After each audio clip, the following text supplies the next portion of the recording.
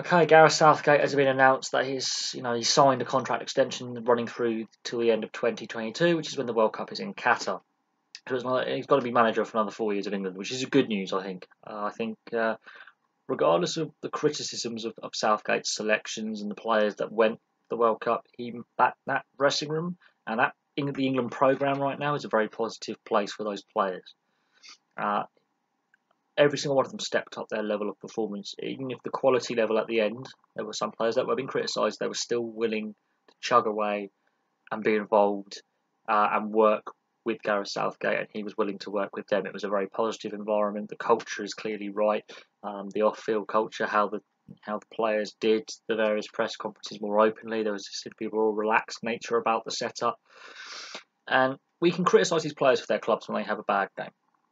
But when they played for England, the country seemed to, for the most part, get behind the team or have an interest. Even if they were being critical of certain players, they were still suddenly going, we have a chance here as an outside dark horse.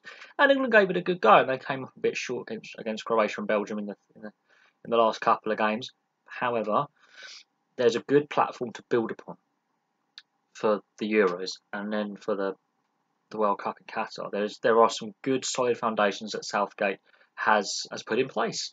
And if he decides to stay on post 2022, great. If he decides, okay, I've had my time now, I've done my stint, I want to go back to club management or take on another national role or another challenge, he will definitely leave the England setup in a stronger state and a better state than what he found it.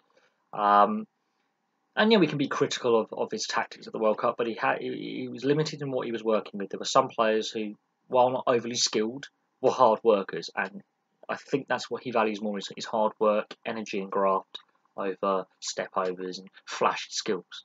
There was a lot of hard workers in that squad, and they worked as a team. It wasn't the Harry Kane show or the Sterling show or whatever star player, insert name here. It was the team effort.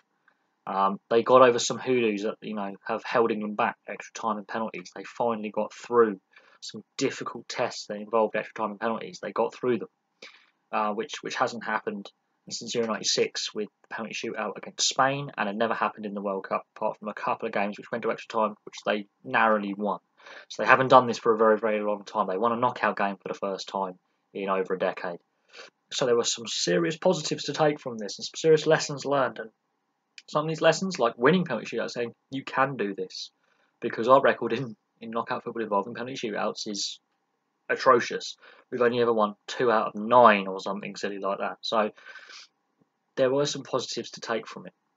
Of course, there were some negatives. There were some defeats in there, but there were some positives which they can take forward into the next tournament and the next fixture and the next game, and they can learn.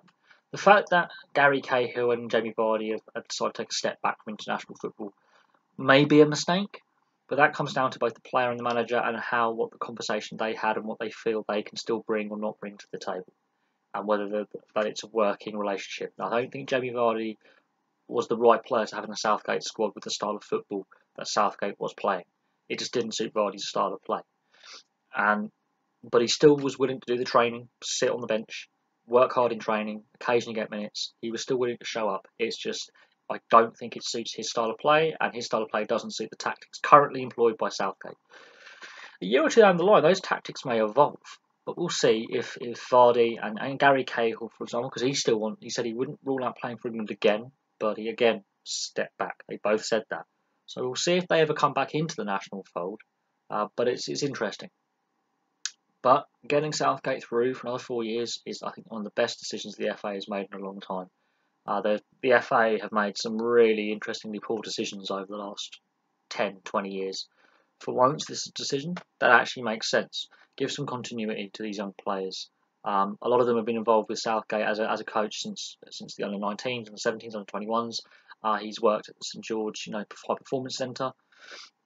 He's been involved with the FA setup on the national scene for a long time since he left Middlesbrough as manager.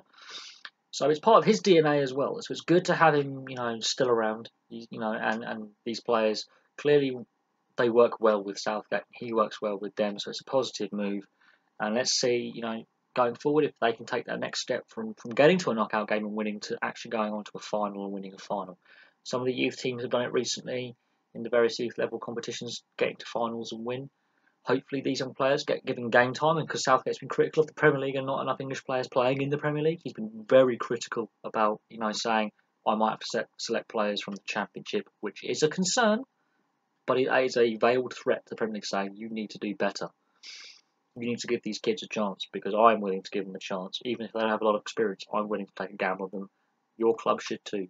So he's really, not holding any punches there in his criticism of the Premier League, which is refreshing to hear from a manager saying, yeah, we need to change the system, it's not working. He's looking at how the Germans have won more World Cups, and the Italians, and the Spanish winning all these tournaments. And he's going, well, if they can do it, look how many players in their leagues are actually able to represent the national country, the national side. It's a lot higher than England. So he's not holding his punches when he's going, we should aim to get the same percentage of players registered to play for England playing in our top division. He's not holding back, is he? So that's a good, he's giving it to the Premier League. I think the Premier League needs to hear that, because the Premier League is losing touch with the fan base and is not giving English players a shout out, because they're always chasing the money. They're not really considering the development of players and obviously the fans. It's good to see him, give the Premier League a walk forward. He's a very softly spoken man. He's a very calm individual, but it's good to see him, give it the Premier League. But anyway, I'm going to leave that there. Thank you very much for watching. Southgate's going to be manager for 4 more years. Let's see if in the Euros we can take a step forward. We haven't won in the Euros for quite some time. Let's see if we can, get that next step in another tournament, back-to-back tournaments, getting to the knockout stages, going far in those knockout stages, because the Euros is an expanded tournament in 2 years' time. And let's see if in the World Cup we can go from losing semi-finalists to maybe runners-up in the tournament, maybe actually giving the final a go and getting there. So take that next step. Even if we don't necessarily win the final, just get that next step and push further. And I think Southgate's the man to do it. Thank you very much for watching, and I'll have some more videos for you soon.